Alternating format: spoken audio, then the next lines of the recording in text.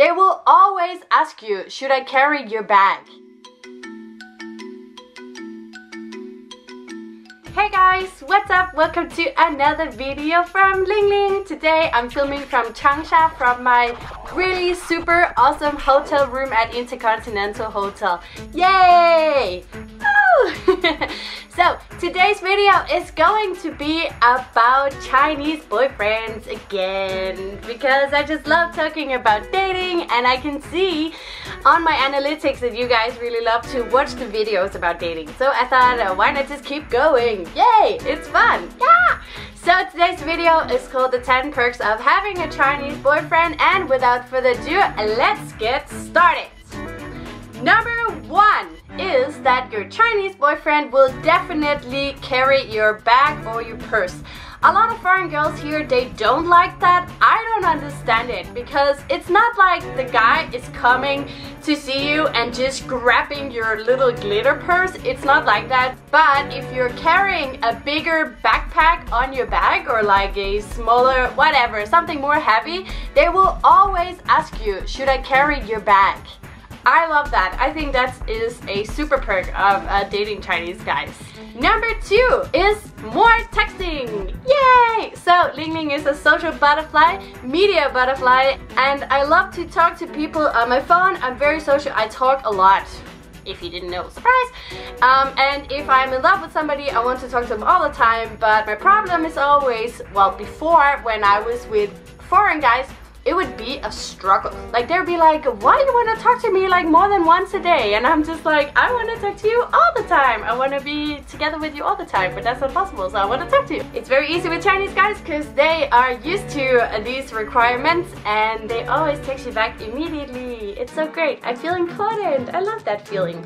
Number 3, when you're dating Chinese guys, you always get to experience a new culture. So before I started dating Chinese guys, I was crazy in love with Chinese culture as well. So dating people from that culture just made it even more interesting, more fun, because I learned a lot about the culture beforehand, but being with somebody who's in the culture, you just learn even more. It's amazing how you experience and explore, and you also learn a lot about your own culture, because you see, oh, there are cultural differences. You can talk about it, you can discuss it, and explore it together. Number 4, another super great thing about dating Chinese guys is that they care so much. Sometimes it's a little too much, but usually I don't know, I just got more used to it now. So actually I remember after I'd been dating Chinese guys for a while, then I don't know, then I went with a foreign friend or something, and then they wouldn't ask me if I was hungry, or they wouldn't ask me if they should carry my bag, and I'd be like, why are you not asking? So, because I got used to the Chinese way of dating. One guy, we were dating, and because I'm in a dorm, so sometimes we need to stay in a hotel room if we want to stay together for a longer time, right? So I would find a really cheap hotel room, and then he'd be like, no, sweetie, I'm gonna find a better room, because I don't want to take you to a lousy hotel. And this is not the first time I've tried this. Also before, when I dated another guy who was also a student, and we had to find a hotel room, then he would be like, yeah, it has to be this price, and I was like, come on, we can just have a cheaper one. I also traveled with one guy. It was always a problem, because I was like, no, we could just stay at this really cheap hotel, and he was like, no, I'm not gonna do that with you. So he signed up for a Hilton membership, and then he would take me to these really nice Hilton hotels, and it's just a very common thing here in China with the Chinese guys. That's really one of the perks. Number 5 is that the Chinese guys are so romantic. Like, very often they don't really tell your feelings like straight away. They're not that straightforward, but what they do, oh my god. One guy, I saw him for 6 weeks, and during those 6 weeks he bought me three presents. Yeah. One was just because I'd been talking about licorice, so he ordered licorice on Taobao and gave it to me. Oh my god. I also talked about a chocolate Christmas calendar, and he gave that to me as well. And before I was leaving for Denmark, I had to go home for Christmas. He also gave me a Christmas present, and I was just like, oh my god, I didn't give you anything. I'm so sorry. So freaking romantic. Another guy that was during Chinese New Year, I was in China, he was in Denmark. He asked his mother to go and buy roses for me and give it to me just because he was not there. And I was like, oh my god, and I didn't give you anything. I feel so bad every single time because they're way more romantic than me. Number 6. Yeah, if you don't have a friend to go shopping with, then the Chinese boyfriends, they're very used to that as well.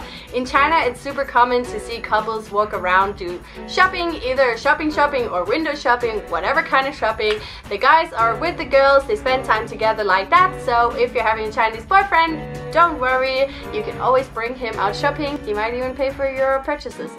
I know, I usually don't allow them to do that, but if he has enough money, then he might ask you. Number 7, a perk of staying with a Chinese boyfriend, yeah, is that you're learning a new language. This is from my personal experience, but I have almost never met any foreign girls who dated Chinese guys but dated in English. Yeah, I know. Usually they date in Chinese because either the guys don't speak English or they don't want to speak English. I've tried this many times before as well. We started in English, but then it turned into Chinese, and then in the end it was only Chinese. Everyone is speaking either a mix of English and Chinese or only Chinese. So you can learn a new language, and Mandarin is very difficult, so a good way to learn the language is actually to get a Chinese boyfriend, if you want to learn Mandarin, obviously. Yeah, if you want to learn Portuguese, probably not the best idea, just saying. Number 8. So if you are a very family-oriented girl, or you want to get married soon, you want a family and you want to have it with your Chinese boyfriend, then one perk of dating a Chinese guy is that they're not afraid of marriage. You can easily talk to them about it, and if their parents accept you, then it's gonna be all good and you guys can get married and have lots of babies in, yeah, very short amount of time. That's a really cool thing. And also after having babies, as I said, they are very family oriented, a lot of them. So if you're so when you're together as a family, he's gonna help you take care of the babies and be a really good dad. And but just gonna remind you, he's also gonna go to see his parents a lot, especially if they're living nearby. That's a common thing. And also when you're having a Chinese baby or with a Chinese guy, then the mother-in-law, she might move in. Yeah, just saying. That's the part I'm not so happy about. Makes me a little nervous. That's one of the things where I'm like, yeah, I should probably not marry a Chinese guy. But anyways, obviously everyone is different, but that's just what I've seen my friends and people around. When I'm talking about these foreign friends, I said my foreign girlfriends, they're dating Chinese guys, is because I'm a part of a WeChat group where everyone is married to Chinese. So that's where I get all my experience from, also my own experience obviously, but I mix it. It's not only my personal experience, like from the group. That's disclaimer. Number 9. This one is really cool because Chinese people don't celebrate Christmas, so you don't have to fight with your husband or boyfriend about where to go for Christmas because it will always be your family's house.